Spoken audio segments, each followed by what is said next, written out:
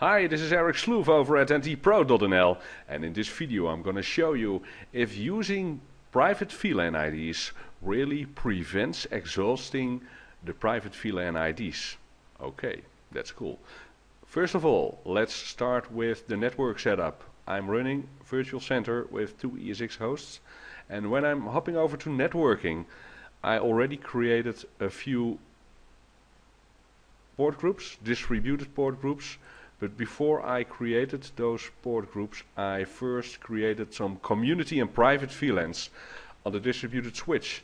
So when I'm going to the settings of this switch and I'm going to the private VLAN ID tab, you will see that the primary private VLAN ID is 200, the promiscuous ID is also 200, the isolated VLAN ID is 210, and the community VLAN ID is 220. So in this video I'm going to prove to you that using community VLAN IDs doesn't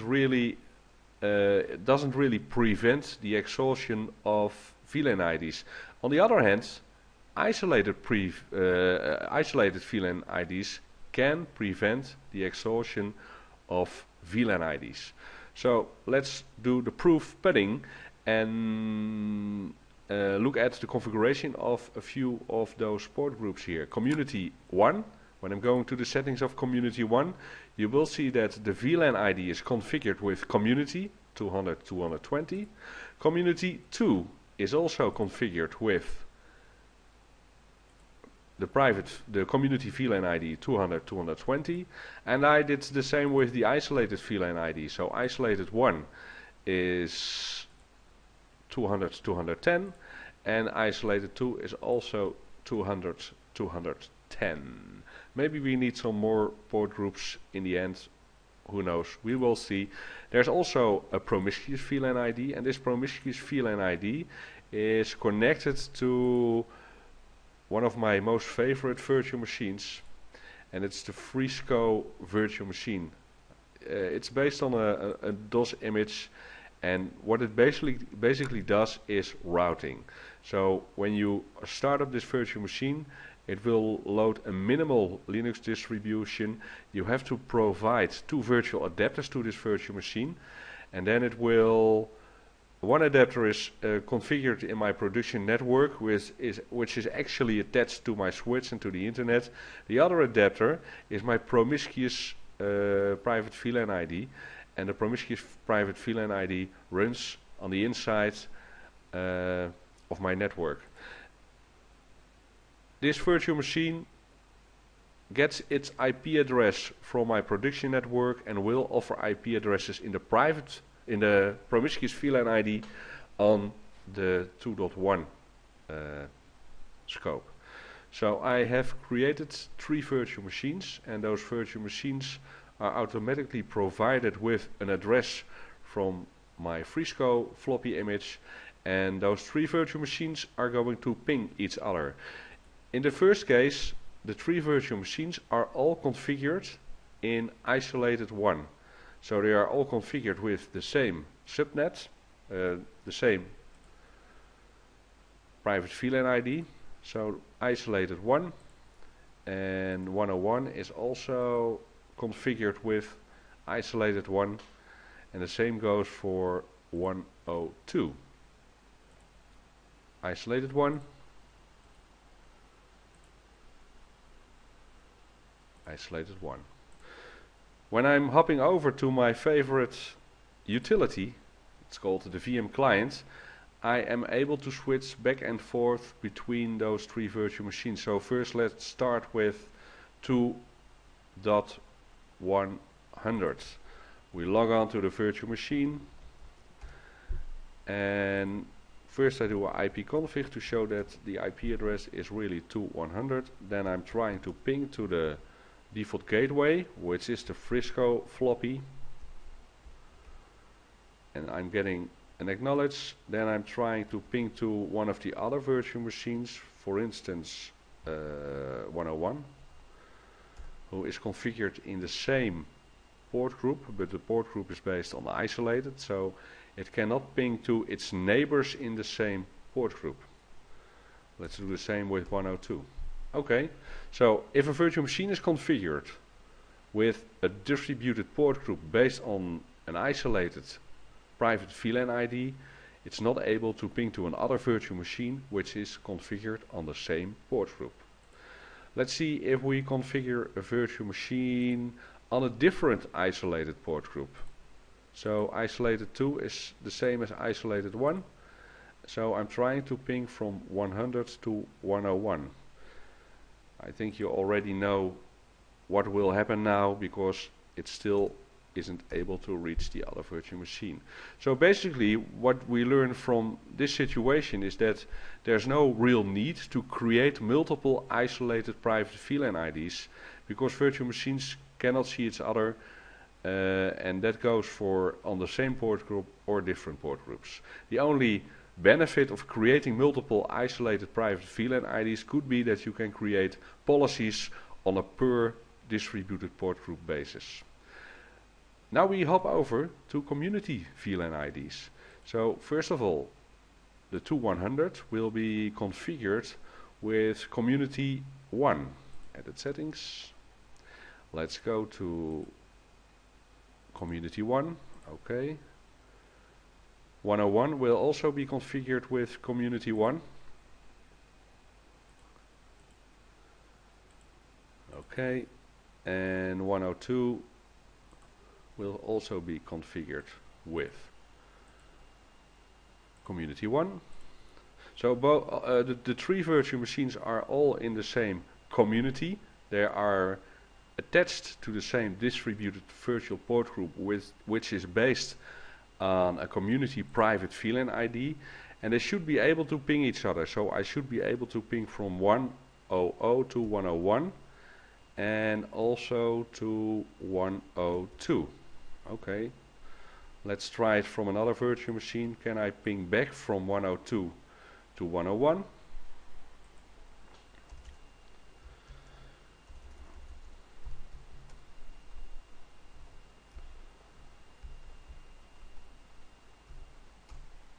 And it pings. Cool. So that is okay. But what if I am hosting multiple clients within a shared environment? For instance, virtual machine 100 is for one client, and 101 and 102 are from another client. When I'm going to reconfigure this virtual machine, I will reconfigure it with community 2. But community 2 is based on the same private VLAN ID as community 1. So let's see what happens.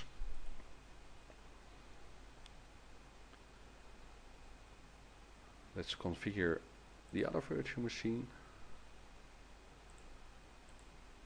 So 101 and 102 are in community 2, and 100 is in community 1, and those two different private VLAN IDs based on communities are using the same VLAN ID.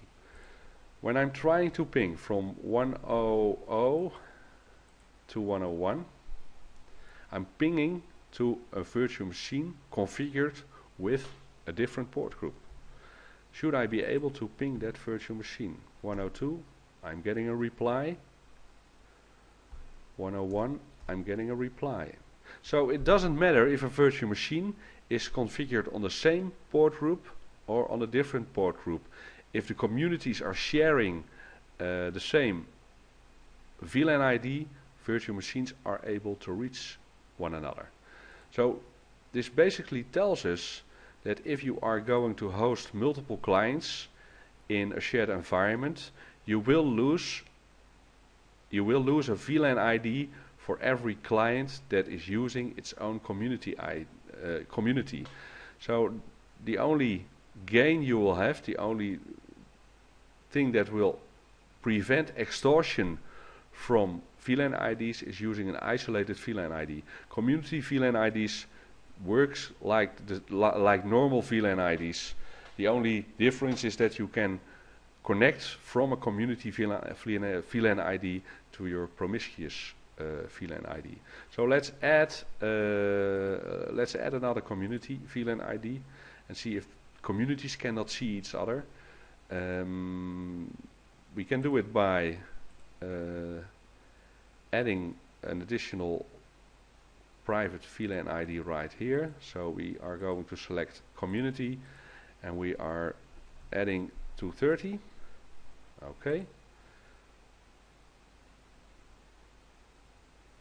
Select a private VLAN port type of a secondary private VLAN. Oh, okay, sorry. Yeah, it's a bit, you have to do it in the right order, otherwise it won't work. So, community 230. Okay, let's add an additional distributed port group. Okay, next, next. And the newly created distributed port group is, I think it's this one. Let's rename it to, let's edit the settings and make it community 3.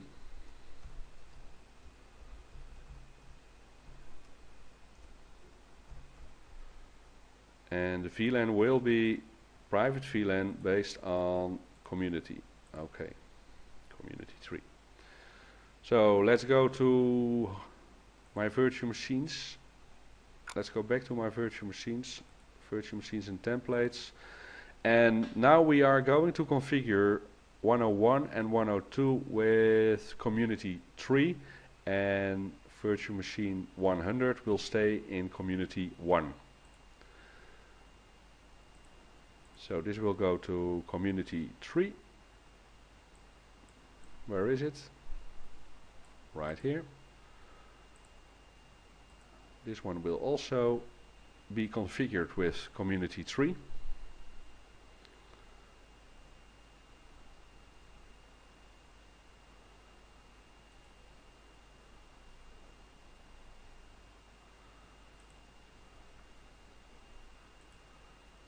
Oh, it's already, I picked the wrong one.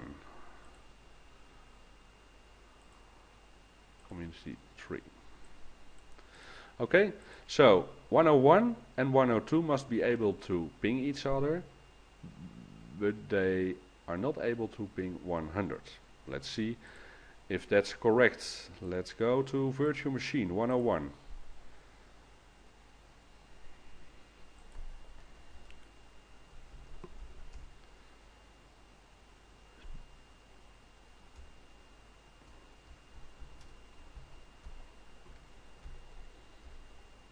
And 101 must ping 102. Okay, that's correct. Let's go to virtual machine 102. 102 must be able to ping 101. Yes. And it isn't able to ping to a virtual machine from another client, 100.